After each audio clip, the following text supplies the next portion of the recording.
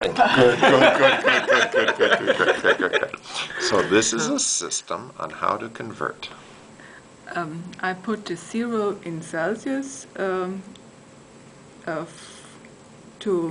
32 in Fahrenheit, and then I add for every 10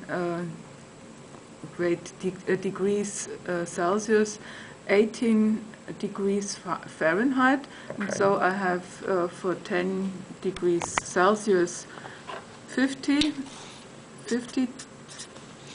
And so you add 18 here. Okay.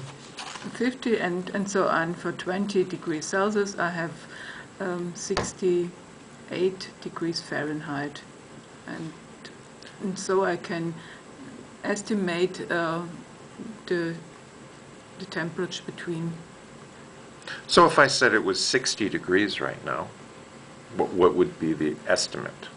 It would be around 15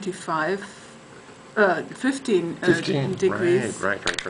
Because if it was somewhere here like 60 degrees, this would be about 15. 15. That's right.